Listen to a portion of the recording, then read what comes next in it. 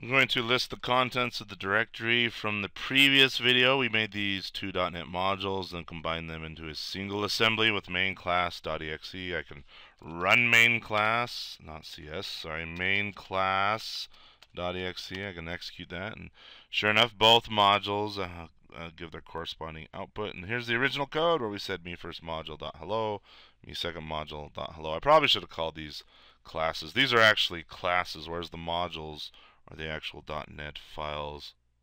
So if you recall in main class.exe we had this code here, but then the individual modules, they had their own hellos. In fact, I actually brought me first module down here. In fact, let's just bring it up, Control L to delete all those lines. But me first module basically was like this, and it had hello, and we're good to go.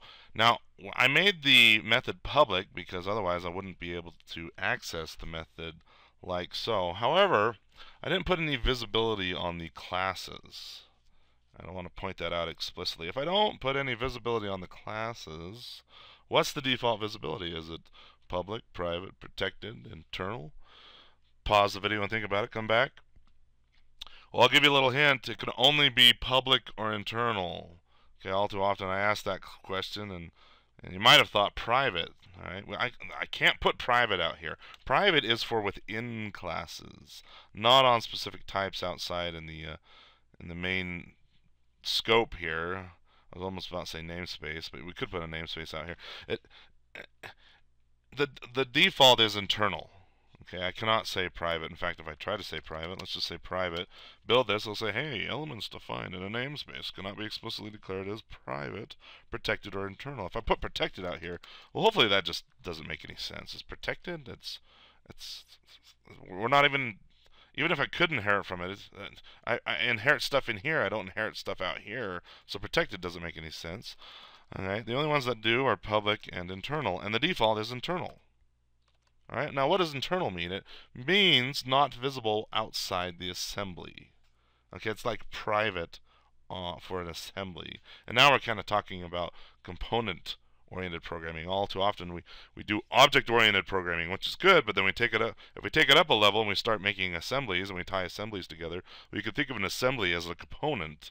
At that level, we make all these assemblies, and what's visible outside the assembly, what's not? What's helper methods and classes and types? What the helpers are the internal stuff to the assembly, and then the public stuff is the interface to the assembly, not a C# interface that turns blue when I type interface, but the public stuff is the interface to the assembly. Anyway, I ramble. Let me bring the command prompt up here again. And remember, our assembly that we created is made up of these three files right here. And me first module, it was internal. But however, since they're all part of the same assembly, I am able to access me first module class from this executable. Okay, as far as .NET is concerned, it doesn't really even care that these are three files. It just cares that it's one assembly. And so certainly I can call me first module.hello, and we see that we get the output, and it compiles just fine, no problem. All right, but then what if I try to make separate assemblies? Okay, first thing I want to do, I'm going to erase this executable there. So erase main class.exe and clear the screen, list the contents of the directory. It is gone. We no longer have that assembly. We still have the modules, which we can put in other assemblies. So let's do just that. C# compiler / add module. Me first module .NET module. Me second module.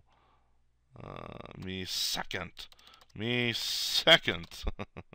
module.NET module. And I'm going to make a DLL file, meaning I just don't want an entry point. I don't want a main.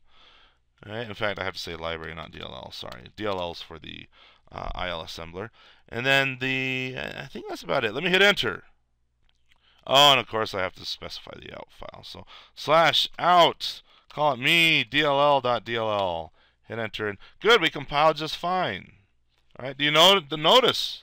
I didn't specify any CS files. Generally, I specify the CS or the C# file. I didn't specify any here. I just said, hey, throw these two modules together in an assembly and call that assembly me_dll.dll. So I can actually say ildasm /out me_dll.dll, or sorry, late night moo.txt, and I'm going to call it me_dll.dll.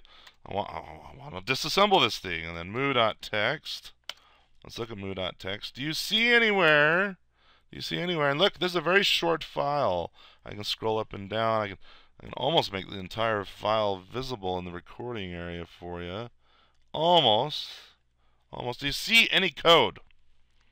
All right, I see a lot of metadata here. All the dots. Remember, the dots mean metadata. Go review the reflections, attributes and reflection video if necessary. And these are just comments. I can just get rid of comments, can I? And I don't see any code. I don't see any code. This is an assembly, though. I can tell it's an assembly because I have this dot assembly without the extern keyword hanging out here. Remember, the extern says I'm referencing other assemblies. This is an assembly in itself. What I've highlighted here is the assembly manifest, and again it says, hey, we have these .NET module files. It's part of us, and it's also a module itself. Remember, every assembly are single file modules. We are generally unaware of that, but sure enough they are. And anyway, so this is an assembly. Alright, don't save to that. Let me CLS and list the contents of the directory. I'm going to erase the moo stuff, and let's list the contents again. So now we have an assembly again. All right? No main in this case, but it's still an assembly. All right? And inside that assembly is the first module class. It's hiding out in this module file there. And then we have the second module class. It's hanging out in this module. But the entire assembly is the combination of all three of these. And the only purpose of this DLL file is to hold that manifest and say, hey, I am an assembly and I'm made up of these .NET module files. Well, now that it's an assembly by itself, let's see if we can use that assembly. Let's see if we can reference that assembly. In fact, we have some perfectly good code right here that tries to use the code inside that assembly. So let's see if we can do that. I'm going to say C# compiler /reference, that's what the /r stands for. I want to reference me_dll.dll, and I want to compile main class.cs, and let's just make sure we save it so the star there goes away. This time I'm defining an input file, cs. Before, when we created this DLL file, we didn't need to do that.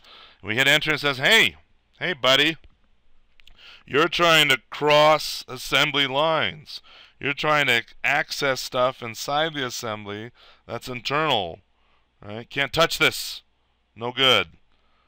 Right? So there's another concept to drill into your head, is that internal means visible within the assembly. And an assembly can be made up of several files. We've done that before. And sure enough, within this assembly, if I had any code inside this assembly that wanted to use or access or invoke these internal classes, they certainly could. However, in this case, where I'm trying to say, hey, compile this CS file that's hanging out behind this line, let me get rid of that. Compile this CS file right here and see if it can cross into this assembly boundary and access internal stuff. And the compiler's like, no, this is internal to the assembly. So my main point in doing this is try to drill home that an assembly is it's a logical boundary. It's a conceptual boundary. It's a boundary that .NET enforces, where yeah, it still has the visibility rules. It can have multiple files. Generally, assemblies don't have multiple files, but they can. And there you go. So maybe I'm beating a dead horse.